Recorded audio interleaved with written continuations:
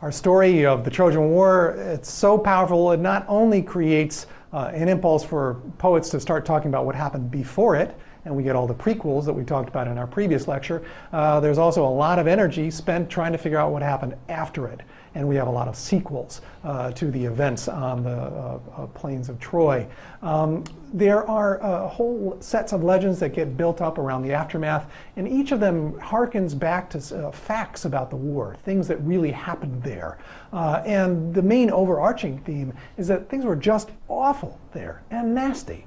The Greeks tell this story to themselves about an awful war. And in fact, the Greeks don't come off looking so good in that war. Remember, we talked about the parts of it that Homer focuses on in his Iliad, talk about Greek-on-Greek struggles. They don't seem to work well as a team. They've got bad leadership. There's nasty motives that motivate Achilles and all the ugly things he does.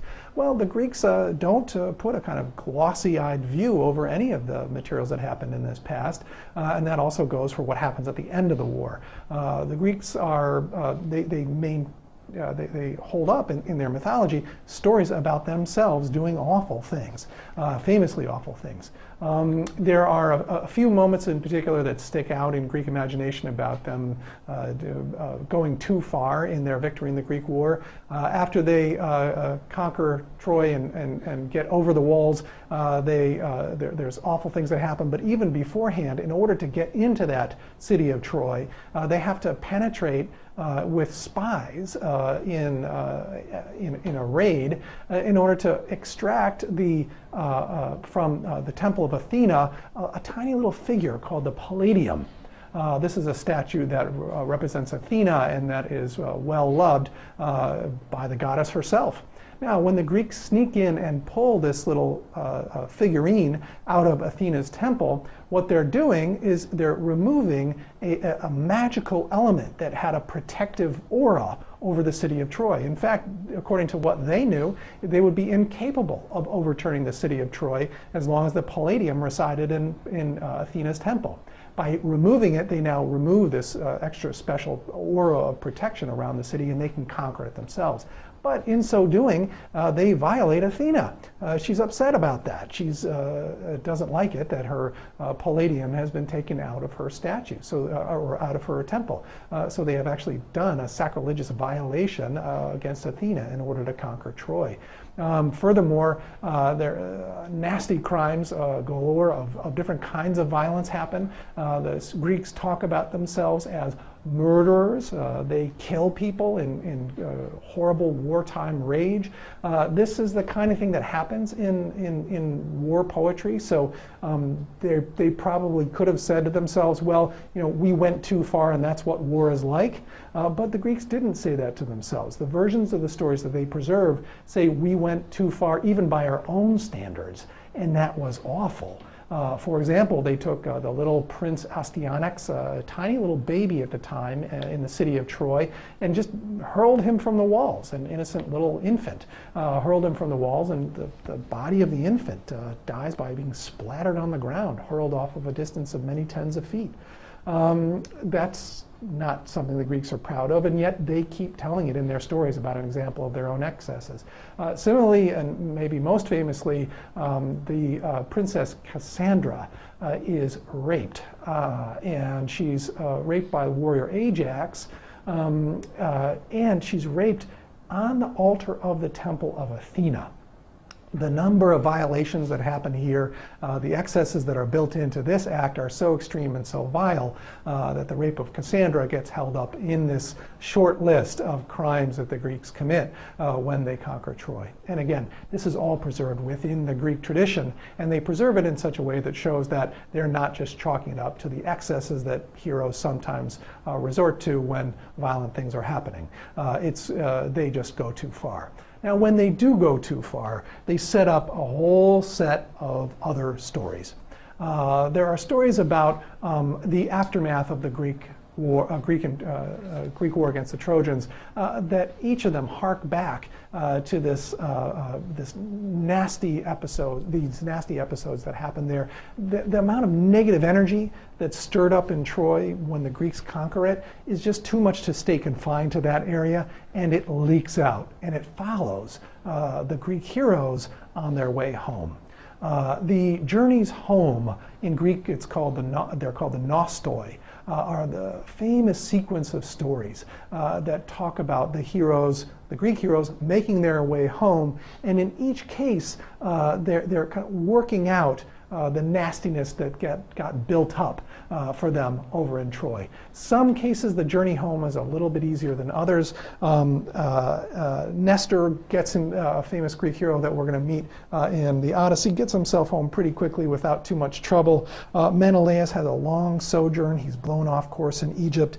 He meets the old man of the sea and has adventures there. We'll learn about him in the Odyssey. Agamemnon famously gets himself home. That's not a problem, but when he gets home, there's awfulness that's waiting for him. We're going to learn about that a lot when we're reading the Odyssey. Agamemnon's journey home. But the most important of all these nostoi is the one that we're going to spend the first weeks of class reading, and that's Homer's Odyssey, which gives us the story of the journey home of a particular Greek hero, the one that we're going to spend most of our time focusing on in the first few weeks of the class. That is this great man, Odysseus. We'll spend some time reading his story when we turn to Homer's Odyssey. We'll look at the first few pages of that in our next video. But before we do, we need to spend a little bit of time talking about this man. We have already mentioned his name, Homer. We've talked about his dates around 750 BCE, and there's a portrait of him, and you may even recognize this as a traditional representation of Homer. Unfortunately, what this is, though, is just a traditional representation of Homer. We have no idea what Homer actually looked like. In fact, what we know of Homer survives from the Iliad and the Odyssey. There is a window on the world and a thought world that is made very rich and explicit through those poems that give us an idea about what kind of thoughts the person behind the poems had, but we don't know anything that corroborates who this poet was. In fact, in the scholarship from the previous century, there were many people that had a strong view that actually there were many Homers, that to talk about a single poet behind an epic poem like the Odyssey or the Iliad was not a smart thing to do, because likely what happened is that this was a corporate effort of a lot of people who were singing songs in public. These wandering bards would, we actually know from Homer's tale, wandering bards went around and sang songs for wealthy clients, and when they did, they sung parts of the Trojan War legend and other things having to do with heroes like Odysseus and Achilles and Agamemnon. So the idea was developed that there's a kind of corporate set of these, and the whole chunks of these were kind of edited together to create the documents of the Odyssey and the Iliad, and there would be no sense talking about a single Homeric voice. Instead, we'd talk about many Homeric voices. That idea in the scholarship has taken a back seat now. Mostly what's happened is that the coherence of the story itself has just been the strongest piece of evidence for the scholarly field to think that likely what we have here is indeed the result of a single poetic hand. At least the Odyssey itself is, and the Iliad itself is.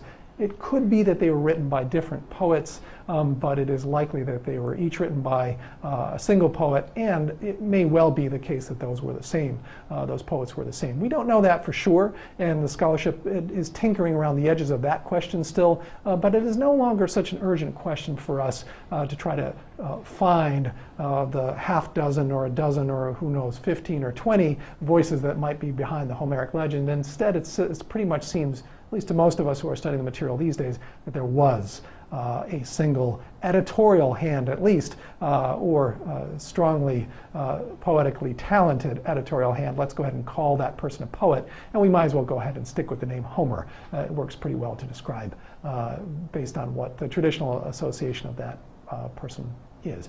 So we have this figure that's behind the poems such as we know them. The figure is writing in a script. And luckily, the script doesn't look anything like this. it probably would not have survived to us in the form that it did had the Greeks only had a script that looked like this. This is an early example of Greek writing that does not use an alphabetic script. It's pictographic. You'll see it might seem on first glance to resemble Egyptian hieroglyphics, or maybe even have some resemblance to a cuneiform kind of text. You'll know that those are early writing systems developed in Egypt and the ancient Near East. Those were made to keep records of kings and keep track of historical events, important events that were of consequence for wealthy and aristocratic classes of people. It also was used in Egypt and in the ancient Near East to record literary evidence. So we have epic poems and stories that survive from very early periods in these pictographic scripts in Egypt and in the ancient Near East. The early Greek version of a pictographic script, known as linear A and B, as exhibited in this slide, was never used to record any literary evidence. So we may well have had wandering bards going around in the early first millennium BCE, or even before in the second millennium BCE. Likely we did have wandering bards going around telling stories, but none of them survive. Luckily, the one that does survive is Homer. And Homer survives because of the technology that you see behind me. The alphabet arrives into Greece right about the time that Homer's epics are current in his society. Lucky for us that it made it in time. Invented, as best we know, by Phoenicians on the far side of the Mediterranean, the far eastern edge, make sure I got that right, of the Mediterranean. And the alphabet was an incredibly useful technology. It is written down in different characters. There are Hebrew characters, Greek characters, there's an Arabic script later and a Roman script. But whatever script is used, there's really only one alphabet. Some have more vowels than others, some have different ways of treating certain kinds of consonants, but it's a single technology. And it's so useful, it spreads like wildfire around the Mediterranean through the ancient Near East. And it's thank goodness for this invention that Homer is going to survive. The specific language that Homer spoke is a very interesting one. His diction is an epic diction, which draws from lots of different dialects around the Greek world. It's not written in one particular dialect. It's actually written in a kind of hodgepodge of many different ones. It would be as though a contemporary American poet was capturing the accents of the Northeast, on my own beloved Philadelphia or Boston, together with accents of the American South, or accents of Chicago or the West Coast, and had a kind of mishmash of them all together. The Homeric dialect represents a kind of aggregation of a corporate Greek way of speaking. The lines in Homer are very straightforward. He writes in a dactylic hexameter.